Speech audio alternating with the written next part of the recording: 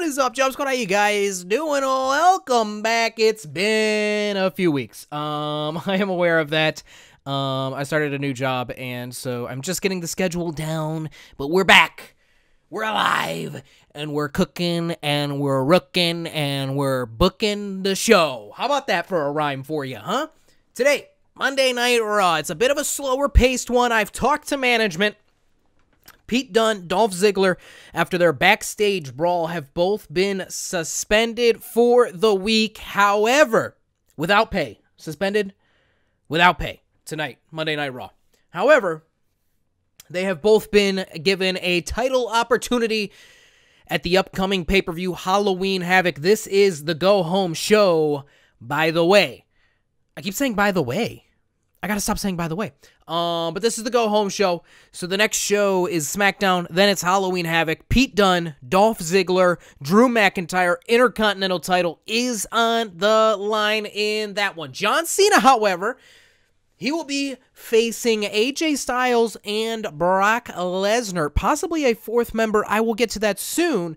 For the World Heavyweight Championship. So here tonight, John Cena, he's got a bit of a warm-up match going into the pay-per-view against Buddy Murphy. Not to put Buddy Murphy down, but this is a warm-up for John Cena. A couple of simulations here: Zelina Vega versus Rusev, Andrade versus Rusev, Elias versus Roman Reigns, Drew McIntyre, a warm-up match for him. Well, maybe not warm-up, but he's gonna get a shot at Bobby Lashley here. Seth Rollins versus Braun Strowman, who was screwed out of that match, right? And then we've got Brock Lesnar versus Kurt Angle in a submission match. Just to give you a little context here, because some of you may not remember what happened on the previous show. Kurt Angle he returned to team up with AJ Styles against Brock Lesnar and John Cena. Kurt Angle was actually the one to tap out Brock Lesnar. Now, if Kurt Angle taps out Brock Lesnar once again, he will be inserted into that World Heavyweight title match at Halloween Havoc, making it a fatal four-way. So, with all of that being said, let's go ahead and let's jump into the action. John Cena versus Buddy Murphy. All right, once again, as you guys can obviously notice, the arena has still not been updated. I mean, the game has not been updated to fix the arenas still. It's amazing because I feel like I've taken quite a bit of time off, but arenas still don't work, so we're still going with the default arena. But here comes the man, the myth, the legend, if you will, I guess. I don't know what I'm even trying to say anymore. Weighing at 277 million pounds, John Cena. This man is hell-bent on beating Ric Flair's record of 16 World Heavyweight Championships. If John Cena wins at Halloween Havoc, that record will officially be broken with John Cena's 17th world title victory. He's just trying to prove to himself, man. He's gone to Hollywood and he's since come back, and I've said it, and I've said it once. I'll say it again. He's come back and he's trying to prove he ain't soft. He's trying to prove that he's still got it, and he's gonna prove it at Halloween Havoc by winning his 17th world title. I mean, come on. We gotta watch the whole thing, or what? You know? Come on. Let's get to Buddy Murphy here. Here we go. A rising up and coming star. Here on Monday Night Raw, former Cruiserweight Champion, none other than Buddy Murphy here. In matches like these, they're always interesting. You can't, I hate when they do the intros because then it really throws me off. Maybe I should turn it off. But matches like this where it's, where you've got a very established guy like John Cena going up against a guy like Buddy Murphy, whom we all know, right? We all know who Buddy Murphy is. We know what he's done. But he's not on the same level. He's not of the caliber of John Cena. But if he wins tonight, I mean, all of a sudden, his name is in the books, right? His name is going to start being mentioned. Everybody's going to start going, yeah, that Buddy Murphy guy, yeah, he beat John Cena. I like that Buddy Murphy guy. If he could beat John Cena, I bet he could beat Brock. I bet he can beat AJ, Kurt Angle, Seth Rollins, Roman Reigns. You name it, I bet Buddy Murphy can do it. One victory can change your life. And Buddy Murphy he's got the opportunity here tonight to change his life. Skip the little things there, and we are underway as the bell is rung. A lock up here in the center of the ring. Buddy Murphy pulling John Cena in. Headlock. Off the ropes goes Bud. Off the ropes again. Shoulder tackle. No. John Cena not going down from that one. Snapmare. Down goes Buddy Murphy. Sitting position. Oh, he reverses out of that one. He saw what John Cena was going for. Hit an elbow into the midsection. Here we go. Nice swing. Oh, okay. Little extra swing on that swinging neck breaker there by Buddy. He eats a headbutt. Shoulder tackle there by John Cena. Just trying to prove, hey, bud, you tried to go for a shoulder tackle on me. It didn't quite work. I'm a little too big, a little too strong. I can hit you with one better. Big time suplex there by Buddy Murphy. I'll tell you right now. As a John Cena fan, I guess I can't really say that. When I was growing up, I was a John Cena fan, right? Like, I'd say I was a John Cena fan. God, when did I stop being a John Cena? Maybe 2008? I guess, wait, what is going on now? And Buddy Murphy, he's taking the action to John Cena here, and Baron Corbin's music just hit. And now Cena's up. Oh, what was that? What the hell was that? What is going on here with Baron Corbin trying to distract Buddy Murphy? I don't quite understand that one, but perhaps maybe a technical difficulty, or maybe Baron Corbin was actually trying to get into that. Maybe it's somebody else. Maybe it's The Undertaker. I don't know. You know, you never know. Maybe it's... I was trying to think of a random person, and I couldn't even name another wrestler in that moment. Just now, I tried to name any other wrestler in the WWE, and I just couldn't do it. Maybe it's Ricochet, right? Just playing Baron Corbin's music. And now in AA, that's got to spell the end here for Buddy Murphy. 1, 2, and... No! Buddy Murphy still able to kick out there just before 3. The Baron Corbin... Oh, and now he's going to try to stretch him out here. John Cena going to try to injure Buddy Murphy further. Further put on some pain here, but Buddy Murphy, he's gonna be able to punch John Cena in the freaking face. Take him down here. I don't know. I still think that there's a pretty good chance that the Baron Corbin distraction is going to cost Buddy Murphy this matchup here tonight. As it's, I mean, it really did turn the tide. If you look at the way things are going at this point, it did turn the tide. Anyways, before I was so rudely interrupted by Baron Corbin, I was talking about my fandom for John Cena. I was a fan of John Cena, man. When he first came in and he was doing the rapping gimmick, I would say, I want to say up until 2009, because I went to the Royal Rumble in 2009, but I don't know if I was still rooting for John Cena or not. There's no way. I don't think I was. I think by that point I was kind of fed up with John Cena. I was a little bit done. So maybe 2008. But I must have been, like, he debuted in what, 04? So I must have been rooting for him up until like 06. That's like 2 years. So, I mean, I guess that kind of makes sense. Anyways, as a John Cena fan, it's nice to have John Cena back here on Monday Night Raw in action. That was a really fake sentence there that I just put together. Buddy Murphy, man, he is trying to put together a win here, though. And it's win or lose by Buddy Murphy. I think that the showing he has put on against one of the best of all time, he might actually win the match still. But despite the fact that he's facing one of the greatest of all time, right? And Buddy Murphy is still a bit young. You know, I don't want to say green, inexperienced. I will say, you know, a bit inexperienced, less experienced than John Cena. Let's put it that way. And then there was also the Baron Corbin distraction. For all three of those things to be going on in this matchup for Buddy Murphy, and he's still putting up one hell of a fight, I think it's an impressive showing by this young man here, and it's gotta speak well to the future of Monday Night Raw and Buddy Murphy. I think there's a world title run for Buddy Murphy in the future. Who knows? You know, who really knows? Who would have thought that Seth Rollins would ever be world champion? Certainly not me. I thought Dean Ambrose was going to get there first. I like Dean Ambrose more than I like the other two from the Shield. And just like that, Buddy Murphy has to tap out. Sorry. I just burped like 3 times in a row. John Cena able to tap out Buddy Murphy.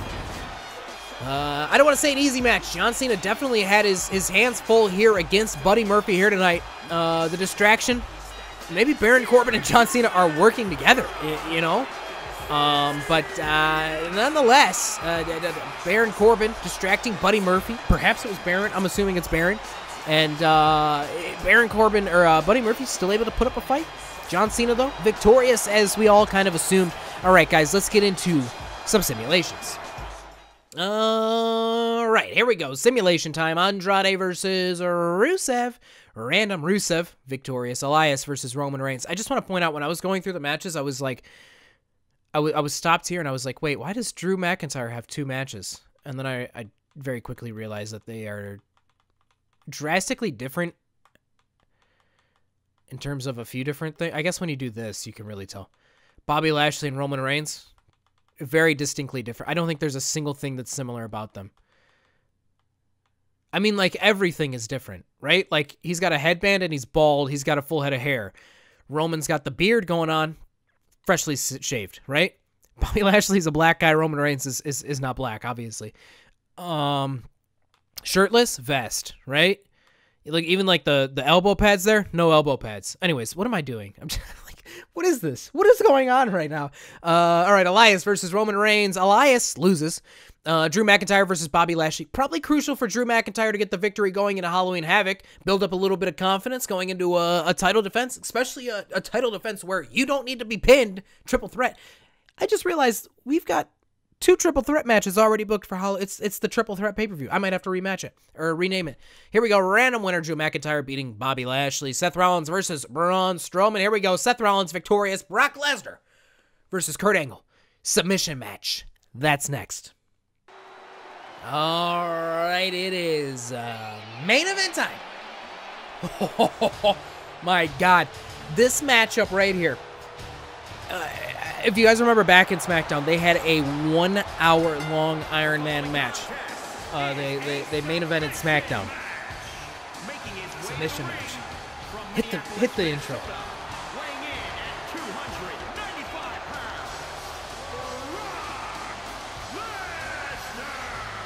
Brock Lesnar. I'm telling you right now, there was a debate in my mind when I booked this match for this show of just saving it for the pay-per-view, because this is a perfect pay-per-view match. But Brock Lesnar, he was the initial #1 contender, was he not? Am I correct in saying that? And now he had a one-on-one match. Then all of a sudden, John Cena's in the match. Next thing you know, maybe Kurt Angle's in the match? Hello? How is that fair to Brock? So we had to do the match here on Monday Night Raw, but I mean, is anybody complaining? What a main event submission match. Kurt Angle tapping out Brock Lesnar last week. Oh, there's the pyro, baby. Kurt Angle on the comeback trail.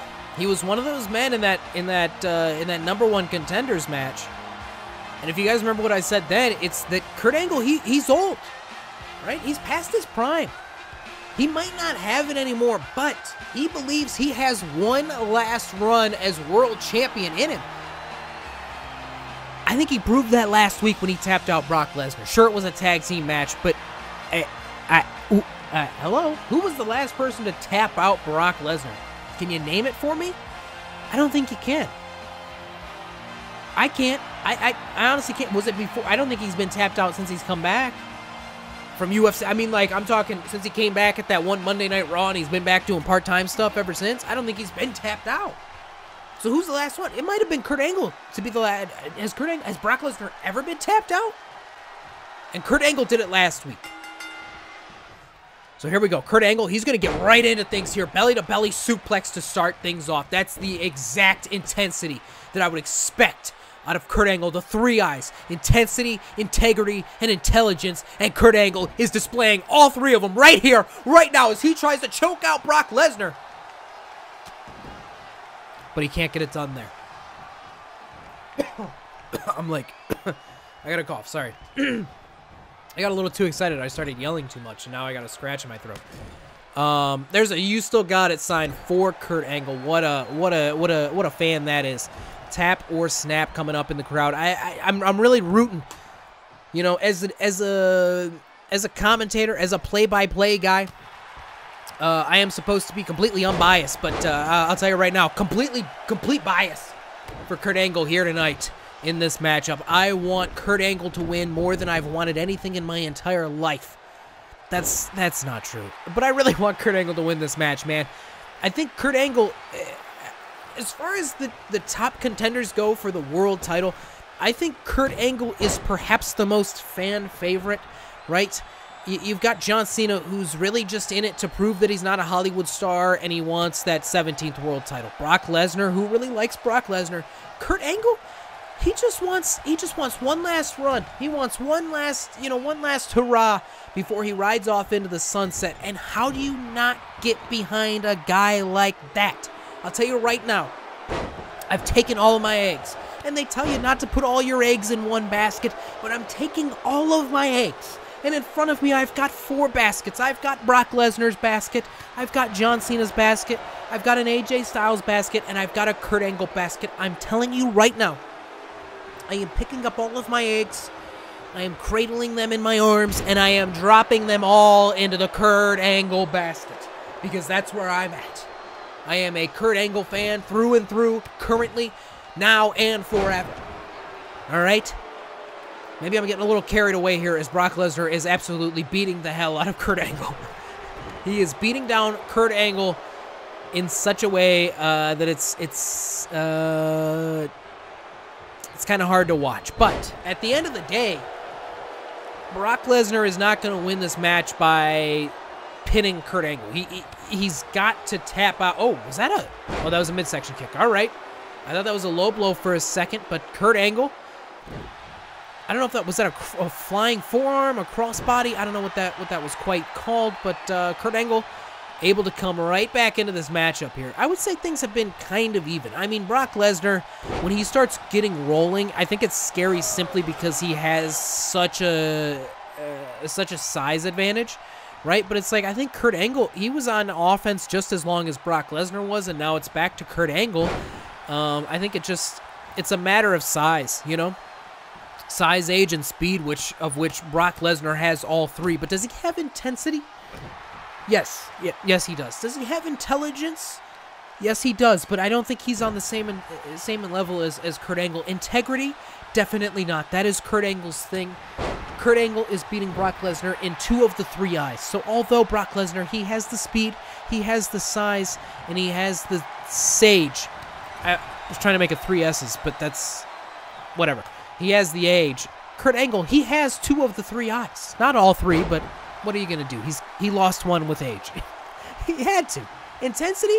And I'm not saying Kurt Angle doesn't have intensity, because of course Kurt Angle has intensity. Look at the way he came out. Started this matchup with intensity. Who was more intense at the beginning of the match than Kurt Angle? The referee? I don't think so. It was Kurt Angle, the most intense man in the room. Starting the match off. I said the match off. I was going to say match off, but then it came out as match off and match op.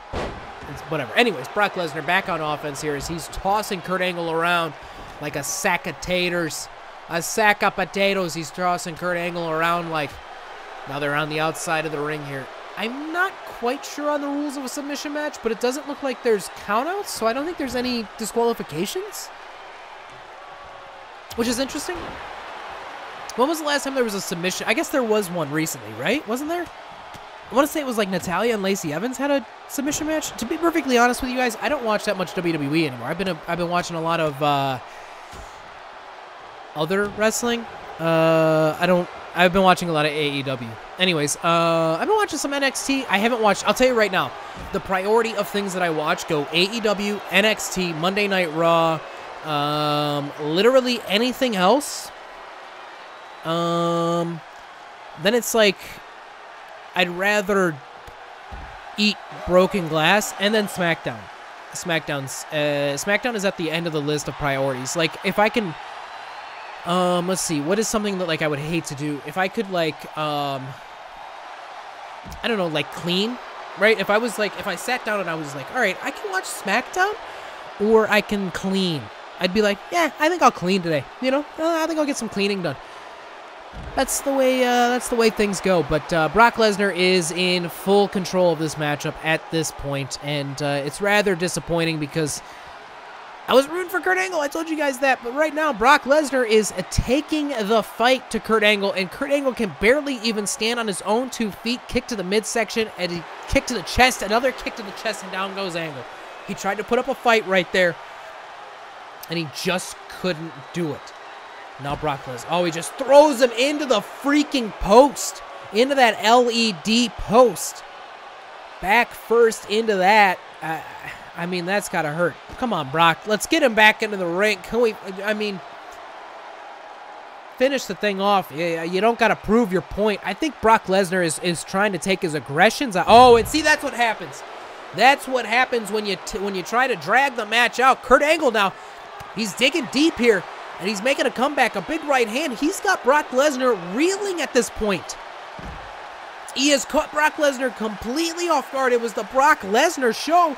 Brock was not expecting for Kurt Angle to come back in this match, and now all of a sudden, Kurt Angle's back in this match. If he could just get Brock into the ring and put an ankle lock on him or a headlock or something, if he could put some sort of submission hold on Brock Lesnar, I think he might have a victory, but he's got to get him in the ring. Because being outside of the ring, I don't think wins the match, guys. Guys, take the match back into the freaking ring. I don't think they can hear me. Hey, guys. Hey, guys, can we, can we take the match back into the freaking ring, please? I wonder if they're ever going to go back into the ring. Oh, and Kurt Angle throwing Brock Lesnar back into the ring. He's finally sees his opportunity to win the match. Hello? As he throws Brock Lesnar back into the ring, picks him back up. I think Kurt Angle, I hate to say I think Kurt Angle's concussed, but right there, you saw me pick Brock Lesnar up, and it almost looked like he forgot what he was doing as Kurt Angle rolls to the outside of the ring. Alright, okay,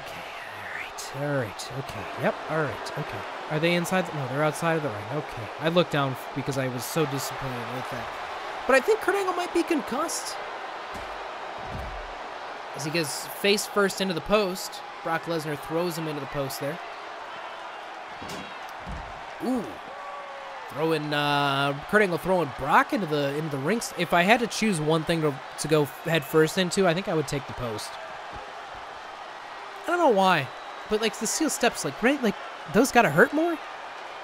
I would think if the post was still like that steel post instead of the LED screen, because I think the LED screen has a little more give than the steel post. Like that steel post, I'd rather take the steps over the steel post, but with the LED post, I would take the LED post more. It just seems like it's so hollow that it's got some more give to it. Brock Lesnar firing up here. I don't know what that is, but I think I gotta disable it. All right, Brock Lesnar now picking up Kurt Angle inside of the ring as we go on to a 3-hour-long matchup here. Ooh, big right hand there by Kurt Angle as he's able to reverse Brock Lesnar. But Brock Lesnar able to reverse there and a belly to belly. No, Kurt Angle saw it coming. That is where the wrestling experience, not to say that Brock Lesnar doesn't have any, but one of these guys has won an Olympic gold medal, and one of them hasn't. And the one that has is Kurt Angle. All right? That's where that extra experience comes into play right there, as he was able to reverse Brock Lesnar's maneuver and take control of this matchup once again. I just wish that they would stay inside of the ring. Stay in the ring! Stay in the ring! Guys, you gotta win the match in the ring, I believe. Maybe I'm wrong because it's been a while since anybody's even had a submission on, even though it's a submission match. This game, it makes so much sense. Should I just sing about how awful WWE 2K20 is? This game is broken. This game sucks. This game isn't fun. I wish I could make arenas. I wish I could create stars. I wish I could do just about anything, but I can't because it's broken. I can't because it sucks. Hey, 2K, fix your game because it's really lame. Bom, bom, bom. Hey, now, let's get... Okay, anyways, replay here on the F5. That's not going to win the match, though, so let's continue. Let's keep it moving here. How do I... Can I skip it? All right, 6 replays for the old F5. All right. Both men are absolutely beaten to death as Brock Lesnar. He's going to try to knock out Kurt Angle, but the match is a submission match. Did anybody tell Brock Lesnar what the rules were going into this matchup? Did anybody say, hey, Brock, so you got a submission match tonight? Or did somebody just say, hey, Brock, you got a match tonight, and now Brock thinks he's going to just kill Kurt Angle? I guess if you kill your opponent, you win. But I think he would go to jail, so inevitably you end up losing, in a way, I guess? I don't know. I don't think Brock has had a single submission on the entire match.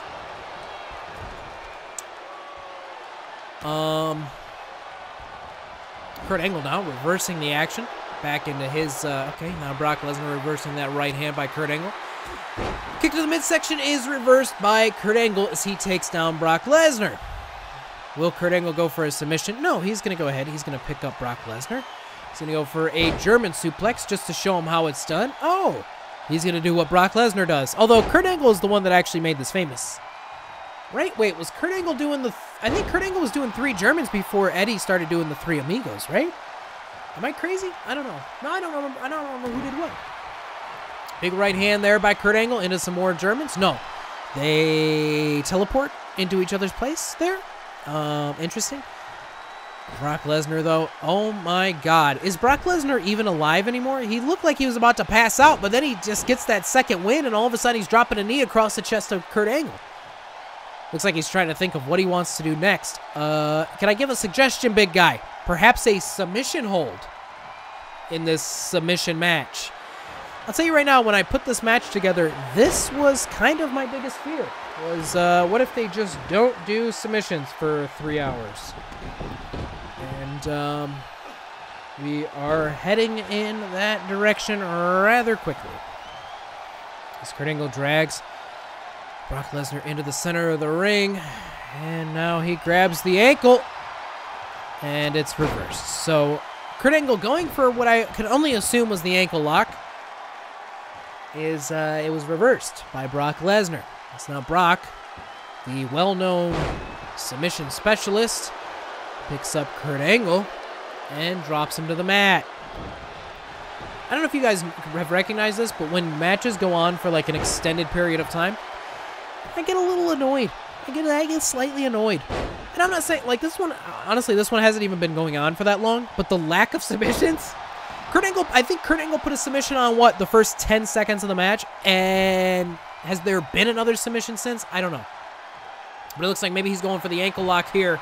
He grabs the ankle. Here we go. Kurt Angle, he's got the ankle lock in. This is what made Brock tap last week. Oh, he really cinches it in here. This could be it.